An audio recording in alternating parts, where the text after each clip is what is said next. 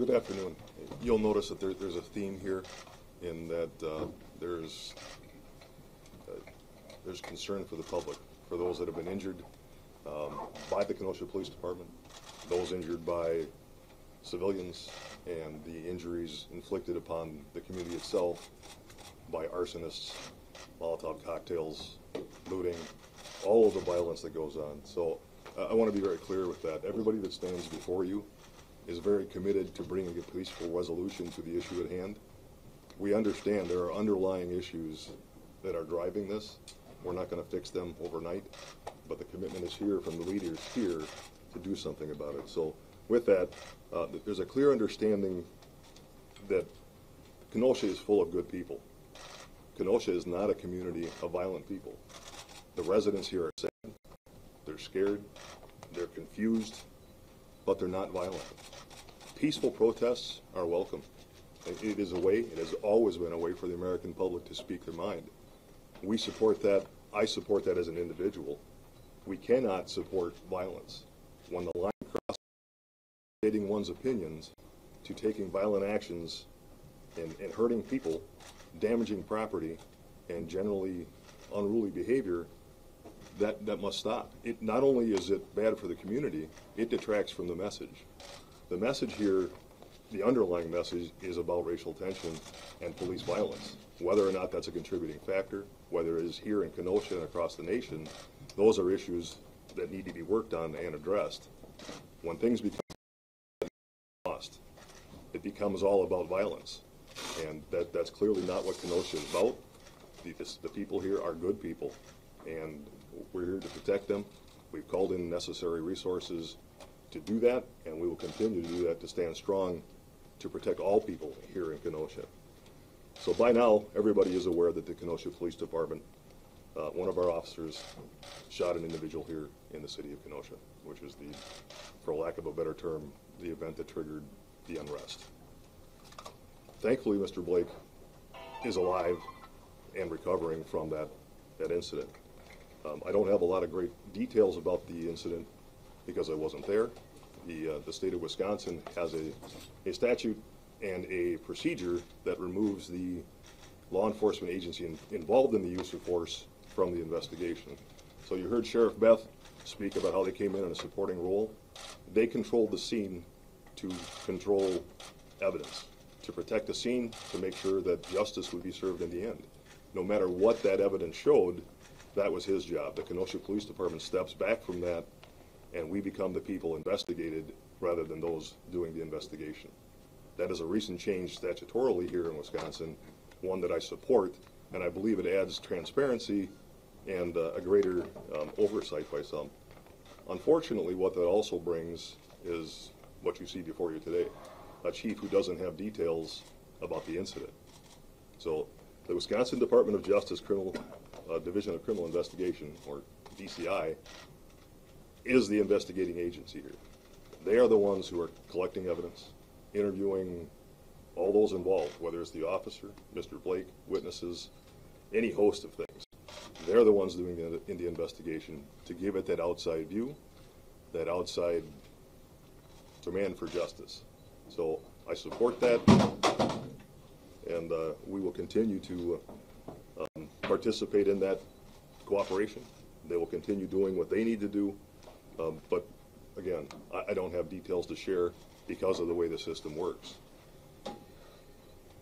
The support process here with DCI for us is very limited. The Sheriff's Department controls the scene. I, as a chief, have policies. We have procedures to cooperate, and that is what we do. We're not hiding behind what has been referred to by some across this nation over the years as a blue line of silence. It doesn't exist. We don't want bad cops. There aren't cops here who want to go out and hurt people, right? So I understand that there's a difference of view, and there may be some underlying political issues that, again, as I said before, are not going to be solved. I ask for everybody in this room, everybody listening, and the citizens here that are affected to allow for time for that process to play out. The decisions in that case will be made based upon evidence collected by an outside agency presented to somebody else to make that decision. The Kenosha Police Department will not come out and make a ruling one way or the other in that. So that process is in place. I believe it's fair, and I believe it's a good thing for not only the citizens of Kenosha, but those across this nation. Since the incident, there have been peaceful protests and prayer vigils.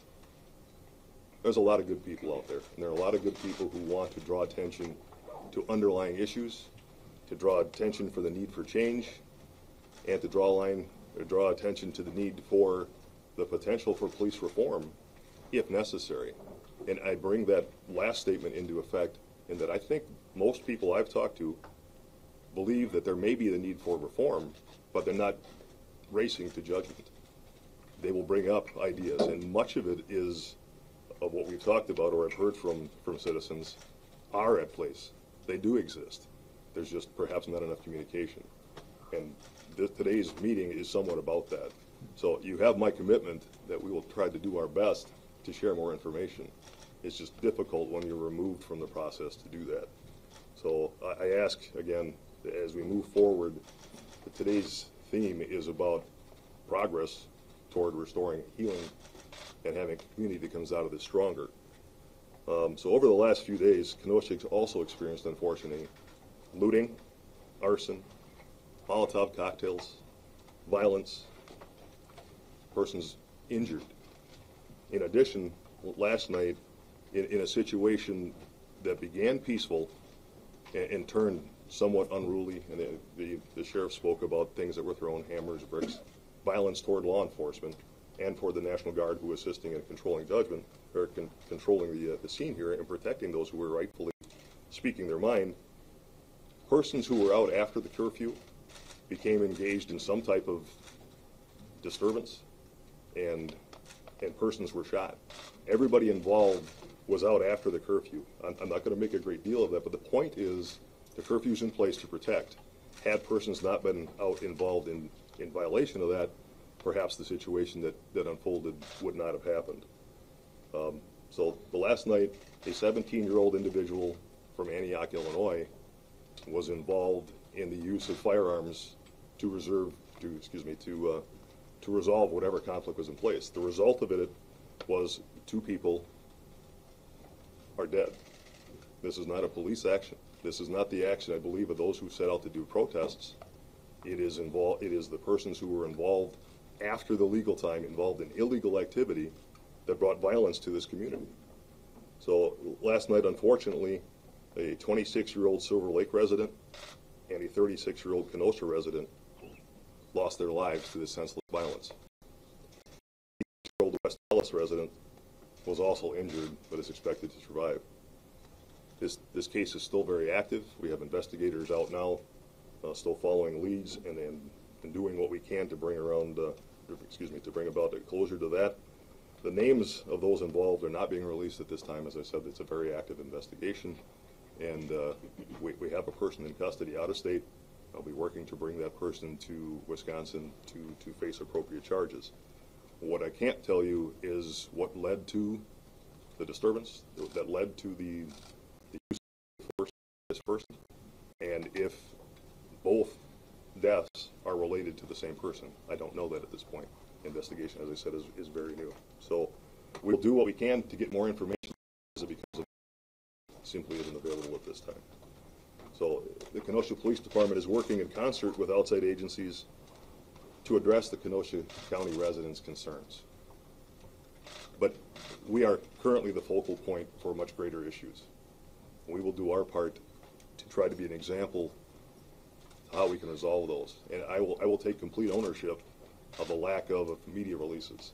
So in the last 5 days, I've probably slept 3 hours. The demands that are placed upon the police department, the police chief, and all of its resources sometimes make this role take a back seat, where I'm concerned with the protection of citizens rather than providing information. I will do a better job with that. So with that, I ask for your support in healing here and across this nation, and we all together can and should make a difference. Thank you.